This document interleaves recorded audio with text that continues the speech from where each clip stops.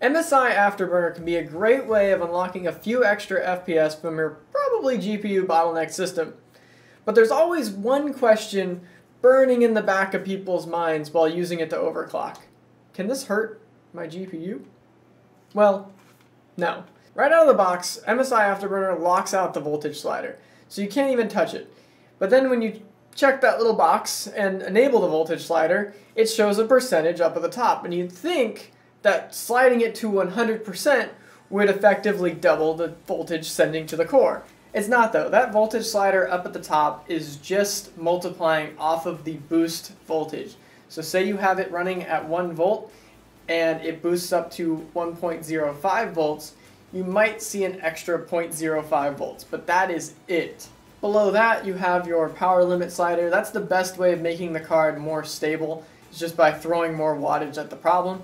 Below that you have your temperature limit, and that's where things start getting kind of sketchy, because any good card made in the last 10 years has thermal protection.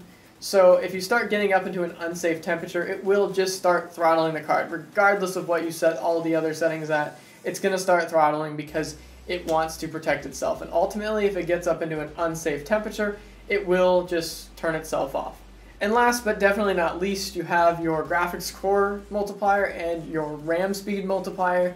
Now these two things are the two most important ways of getting more performance out of your card, because obviously if you wanted to, you could just max those sliders, but it'll just crash because the speeds that you can max it at are much higher than what the card can actually run at. So you're just gradually upping them until you start getting into some instability. And instability is not going to hurt your card, it's just going to start running poorly and throwing errors out. And when you're just throwing errors out like that, the card's not going to run good. You don't want to run it at those speeds anyway, so just dial it back and you're fine. Memory, obviously, when you start running memory speed up kind of high, you'll start seeing some artifacting. Again, it's not hurting the card, it's just software malfunctioning because it's running through the hardware too fast and the hardware can't keep up with the speed that you're running it at. But that grayed out, locked up voltage multiplier is really the last thing that you should be worried about. I think it's really just a byproduct of a bygone era where you could actually get full control out of your voltage multipliers, but nowadays you really can't, unless you have a crazy modded BIOS that will let you kill your core. But straight out of the box, most of these GPUs do not come with super high unlocked voltage multipliers. Like, the worst case scenario would be trying to do this with a Kingpin card, but that's a very specific card, and people who own that card should know not to do anything crazy with it unless you have it under LN2. Should and probably are completely different words in this case, because if you have a Kingpin card, you don't always know what you're doing. So ignore me if you have a Kingpin card. Or an otherwise completely unlocked GPU. I'm talking about the average man's GPU that you go to Best Buy and buy, and then slap in your PC, and then it's 10 years down the road, we have a GPU crisis, and you just want to get a little bit more frames out of it. But yeah, I answered your question. It's not going to hurt anything. You can click off the video now. Nothing to see here.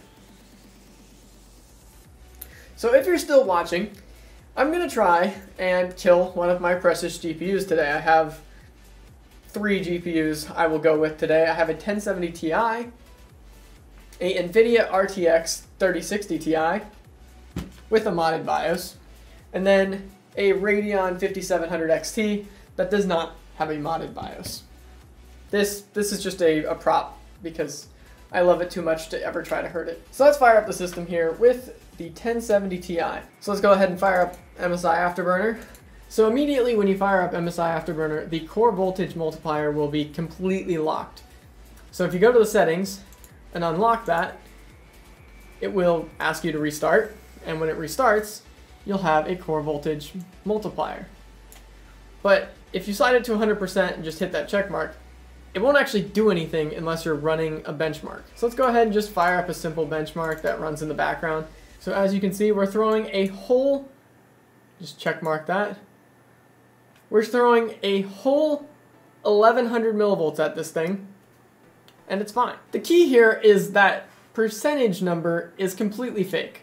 If I take it down to 0, it only drops 30 millivolts. Like, the percentage slider on MSI Afterburner is complete load of crap because not even MSI knows what the card knows to multiply off of. It's very bizarre and kind of misleading because, you know, most people would see that 100% and they'd think, I don't want to throw double at my card, that seems super dangerous, but it doesn't actually do anything. On a side note, if you hit it at 0 and you go to like say 210, it doesn't really make your overclock any more stable. Like I'm pretty sure this card becomes unstable at 220 added megahertz. So yeah, we're back here again at 230. It doesn't make the overclock any more stable. Like, I don't know if it's just this card specifically, but playing with the core voltage multiplier doesn't really have that big of an effect. Like a few megahertz is not a big deal, so having it on this card almost feels completely pointless. In fact, I want to try something. I want to switch this from the lower power BIOS to the higher power BIOS to see what it lets me do. And by the way, this is a 10850K. There is no way that a 1070 Ti is going to be bottlenecked by that CPU. It's not happening. So by turning on the second VBIOS, we unlocked another 10% power limit. But again, maxing the core voltage multiplier does only so much. It's less than 50 millivolts, which is 5% of a volt. Like, this is a minuscule amount.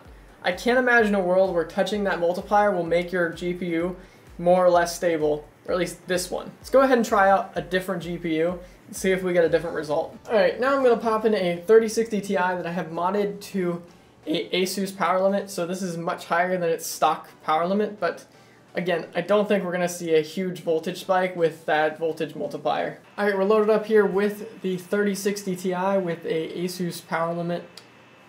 Let's just go ahead and pop open GPU Z real quick just to show you that it thinks that it is an ASUS card when it is very much a Gigabyte card. Sub-vendor ASUS. Now this card actually has a much higher power limit than the standard 3060 Ti that you get from Gigabyte.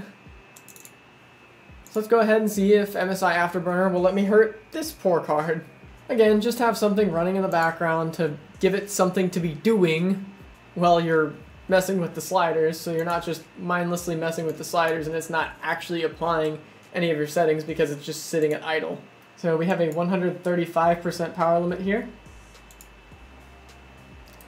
And again, we're running at about 1030 millivolts, so if we set it to 30, it ups it 10.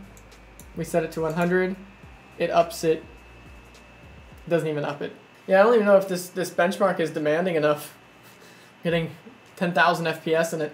Let's go ahead and try out a different game to just have running in the background.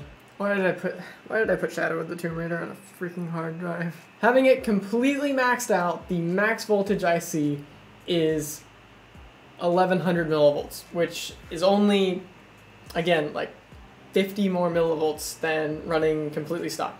And I don't think that that number is big enough to justify even touching that slider in the first place. Like, if your overclock is not stable at 1050 millivolts, it's not going to be any more stable at 1100. I can almost guarantee you that. Alright, we have one more GPU to try out because I obviously wanted to show this on both sides of the bridge.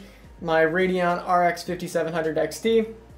Again, I don't think it's going to be a big enough difference to even be worth touching the slider, much less worrying about hurting your GPU. Like with any AMD GPU, I would almost always rather use AMD's in-house tuning software. It's almost always more stable. So there's this, but this video is about MSI and their Afterburner software, so we're not going to touch AMD's software.